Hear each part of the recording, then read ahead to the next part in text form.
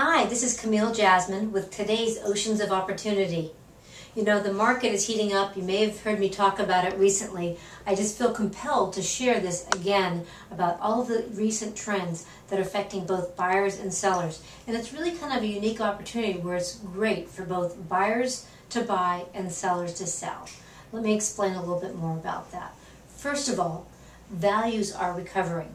So for the buyers that want to take advantage of that right now before the market may turn around higher, now's the time to buy. Sellers can take advantage of that versus the continuing decline. As far as what's going on with offers right now, we're seeing lots of houses sell for over list with multiple offers. And part of that reasoning is because inventory is down, which obviously creates more of a demand between those buyers. Secondly, interest rates are still at rock bottom. We're hovering around 4.25 plus or minus depending on the day.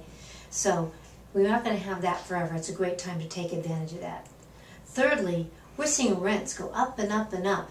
It's possible in your area of interest that it may be less expensive to pay for a mortgage than it would be to rent a home.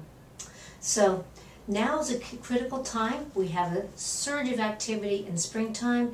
However, uncertainty kicks in later in the year for both buyers and sellers with an election year on our way.